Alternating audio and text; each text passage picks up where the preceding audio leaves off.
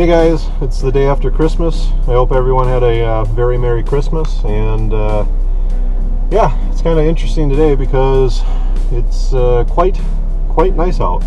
As you can see here, we have a temperature in Wisconsin, of 43 degrees on December 26th. So my first video, if I remember correctly, it was like 17 degrees out, and then it was the upper 20s on my next one. Now, 2 weeks later, it's 43 degrees out for the thermometer on my car. So anyways, the reason for this video today is I don't have to work today, but got to get some other things taken care of. And of course, on Christmas, one of my headlights went out. Now, I don't know if you remember in my past video that I had mentioned that this lovely HHR of mine had a lot of quirks, and for some reason I keep going through headlights. Unfortunately, this time neither my high beam or my low beam are working, so I'm hoping it's just the headlight bulb, but I'm going to investigate further. But I'm going to get a new headlight today and change that out anyways, because whenever problems like this start happening, it's just a matter of time before I have to change it anyways. And since it'll give me an opportunity to show you how ridiculous it is changing a headlight on a 2010 Chevy HHR, as a matter of fact, probably on any HHR. So we're going to go take care of that, and hopefully we can get this done while we got some sunlight and decent temperatures out.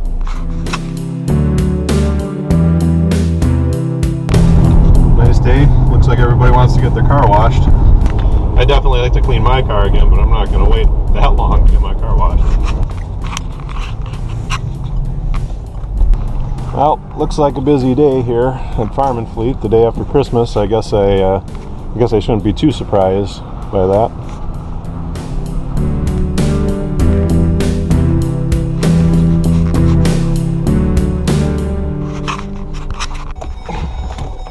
Well, unfortunately that was a bust. Didn't have the bulbs I like to get, so there we go. Whew, it's breezy out there. Gonna have to try somewhere else. I think I'm gonna give Meyer a shot and see if they got the ones that I want. Otherwise, I'm gonna have to go up to Auto Parts Store, which unfortunately is the most expensive place usually to get the headlights. But for those of you that don't know, there's a big difference between the different types of headlights that you can actually get. So usually I end up just going with the basic headlights, and the reason being is I know with the light throw that they're not exactly the best bulbs that you can get. Matter of fact, the headlights on this HHR, pretty much in general, they're just kind of crappy.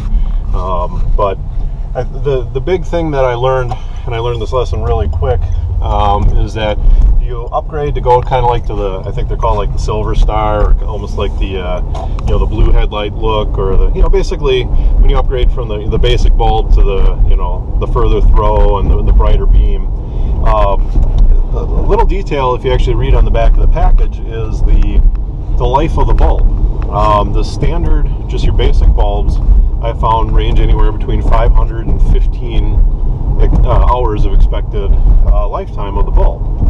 And essentially the $25 bulbs, the high-end like Silver Stars, or the ones that kind of look like the HID, the ones that kind of look like the HID bulbs, they can have an expected run life of about 300 hours.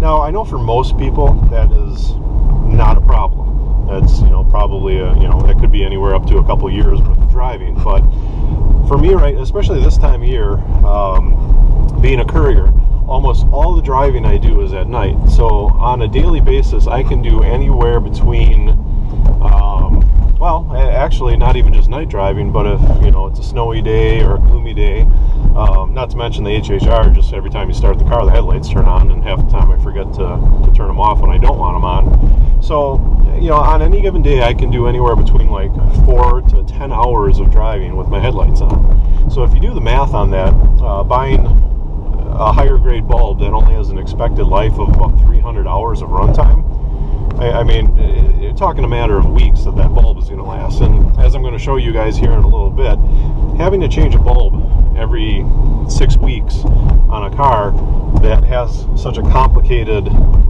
process to change these headlights is really ridiculous.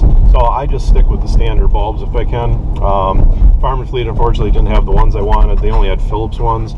$12.99. Price wasn't bad, but I looked on the back and the expected runtime, the life expectancy of the bulb was only about 600 hours. So I'm just going to go see if I can find something a little bit better over at Meijer.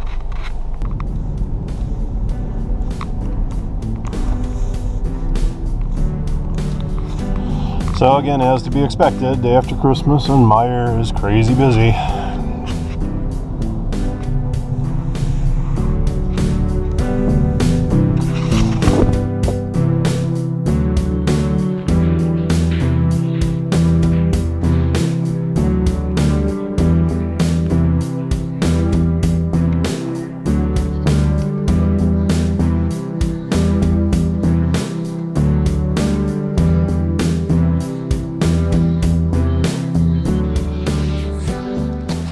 Okay, see, for instance, this is exactly what I'm talking about on here.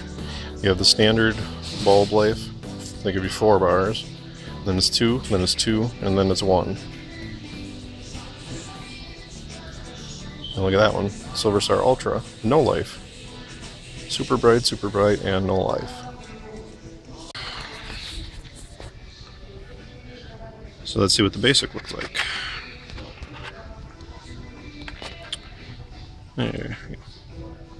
H13 basic rated life hours, 1,500 hours. Average driver will use their headlights 100 hours per year.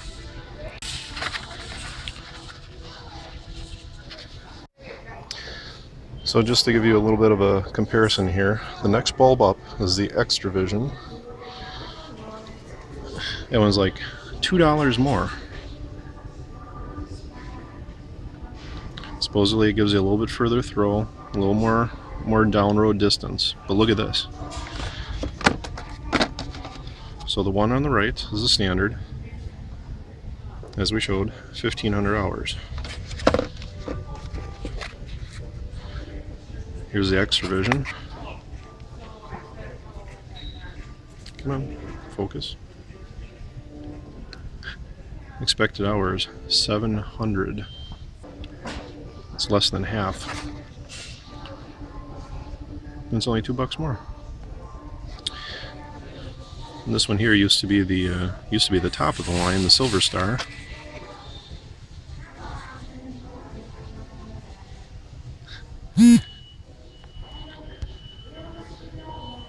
$325. Nice. Yeah, so I had success at Meijer. Was able to get my Sylvania bulbs, and so just one other little tidbit of information is I know they always say to do your headlights in pairs. Well, I did buy 2 because they don't have a twin pack. Now I'm probably only going to put one in and keep the other one because I really don't know which one is going to go out. As I mentioned before, I was having a lot of problems with the headlights blowing a lot, so I'm only going to put in one. But the basic bulbs, they don't sell in a 2-pack. So the interesting thing about that is the next bulb up, those ones with about half the life expectancy, yeah, they sell a 2-pack of those, and buying the 2-pack is cheaper than the 2 basic bulbs. So I think it's kind of a scam. So you're going to get 2 bulbs that have half the life of the basic ones for a little bit better price, but you're not going to get anywhere near the amount of life out of the bulbs as you would with the basic ones. So it's just interesting that they don't put the basic bulbs in a 2-pack. So anyways, time to go home. Glad I'm not going left.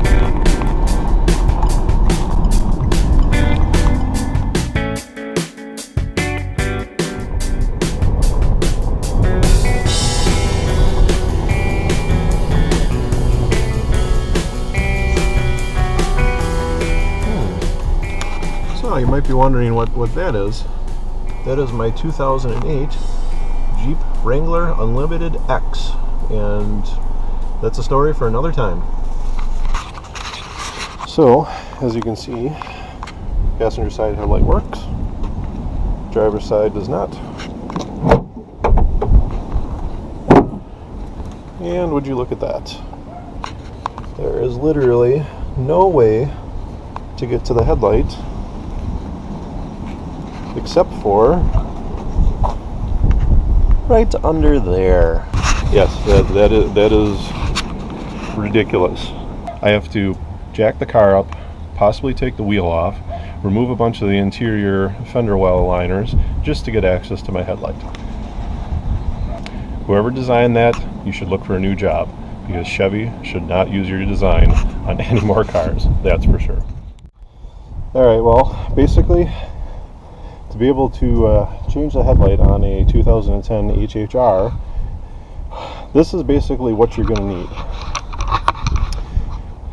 Worst case scenario, I'm going to need my lug wrench, my jack, my sockets, and my little screwdriver. I'm hoping I can do it just with this, and of course, I almost forgot, and that. Yeah, to change a headlight on an HHR, you need that much stuff. That's ridiculous. I'm hoping today I can get away with it by just jacking up the car, turning the wheel a bit, and pulling the fender well back and getting my hand in there, because I don't want to have to take the wheel off. So, wish me luck. Here we go.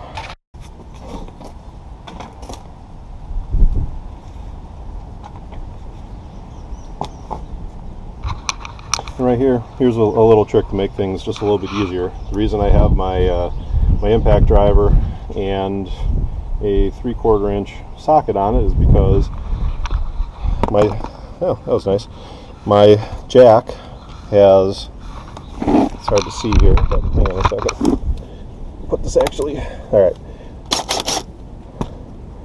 so my jack has this little end on it that you're supposed to use your lug wrench for to jack up the car. Well, I found a little easier way to do this is that, and it's actually strong enough to lift the car without a problem. So, you look under the car, right here, right there, there's a little arrow. There's a little arrow there for the jacking point, so we're going to get that under there. Alright, so we appear to be in the right spot. Let's jack this puppy up. And there we go.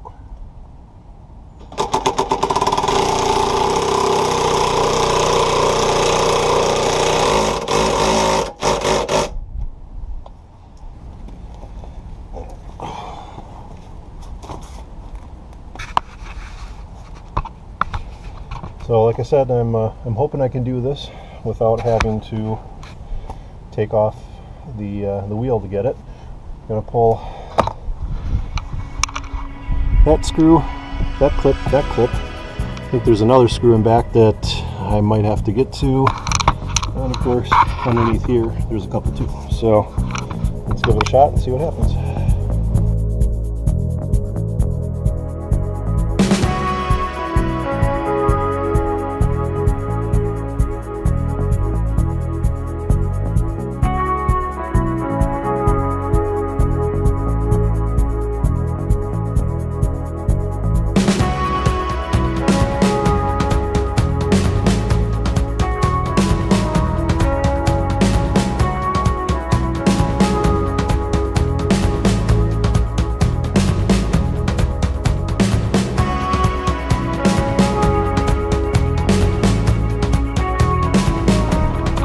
So, see that one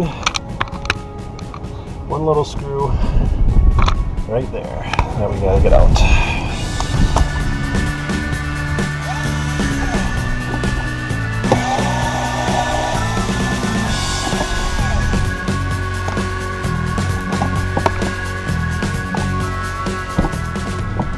And now, as you can see, the fender liner swings freely.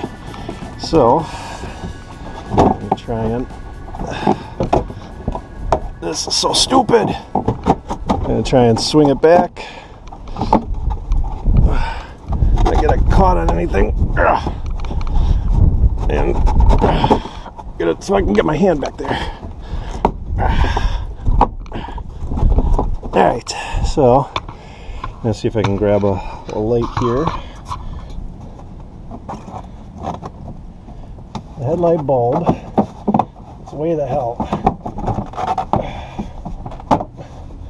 back behind there.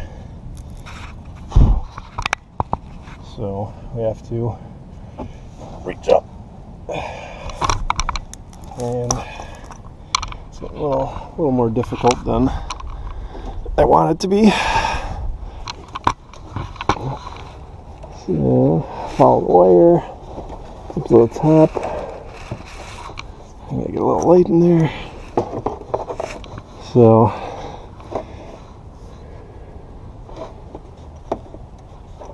yeah, so it's gonna be up at the top there. You gotta snake your arm up there. Yeah, I can't feel it, unfortunately, with the gloves on. So one glove comes off and blown away. Nope, Chad. Unfortunately, that's what happens when the weather's nice in December in Wisconsin. It's gotta be windy as hell. Alright, so stay. Alright, so gotta get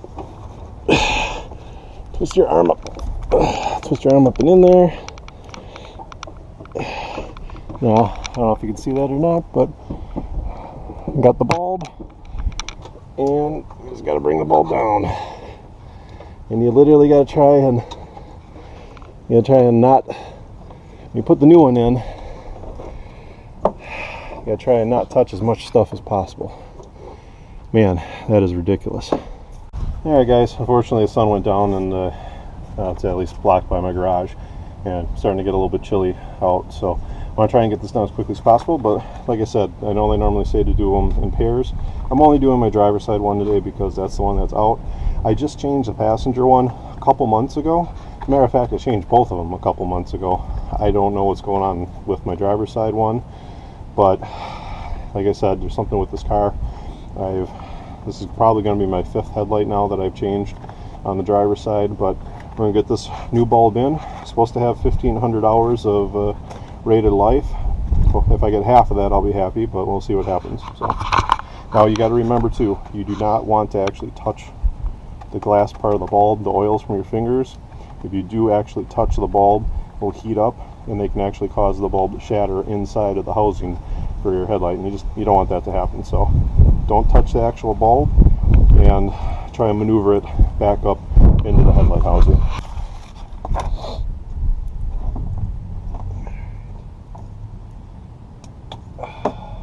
You don't really have to worry about touching the bulb when you're taking the old one out, but taking a look at it, and I don't know if you can see that too well or not, but the coils are pretty well junk, so definitely time for a new one.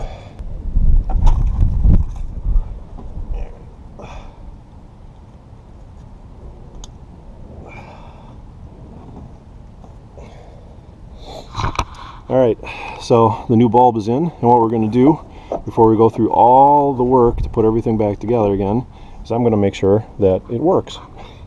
I'm going to make sure that it works first, because I've made that mistake in the past, and then I find out, oh hey, the bulb isn't working, I got to do it all over again.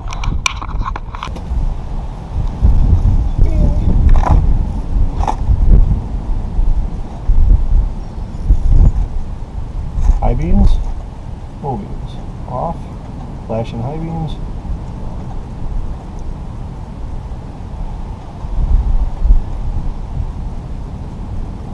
Alright, now that we know the bulb works, one thing you don't want to do is leave it on too long, because those things get really hot. But now that we know it works, we're just going to put it back in, close everything up, and hopefully not have to do this again until spring. I can't stress this enough. Do not touch the bulb with your fingers.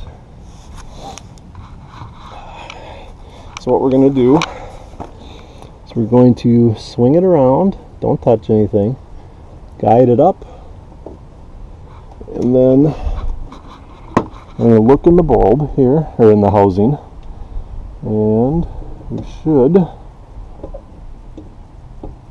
don't know if you can see that, but there it is, it's back in. Now the tough part is just trying to get it to twist back in. Yeah, this is the fun part. Come on. You know you want to go back in. Just have to line up the tabs on the light bulb the right way and should be fine. Come on. Come on. It's usually not that difficult. There we go.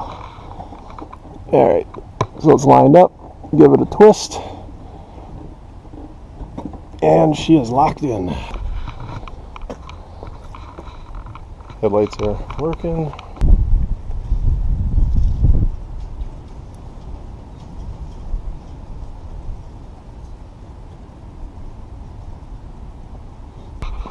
So, there we go. That's how you change a headlight in a HHR. Not fun when it's really, really cold. I lucked out that it's in the 40s today, but it's still pretty chilly to be doing this. Alright, just gotta reverse what we did. Put all the pieces back in. You should end up with 1, 2, 3, 4 clips. And 3 of these little bolts. It's chilly, they're dirty. Gloves are going back on.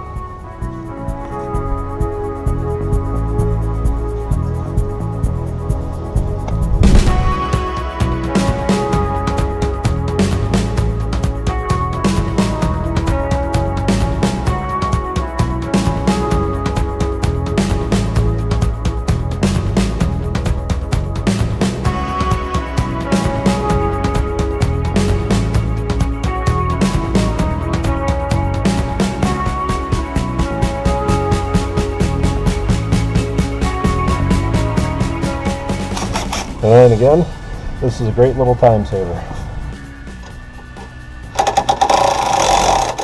Okay, otherwise, you can do it by hand. I prefer the easy way.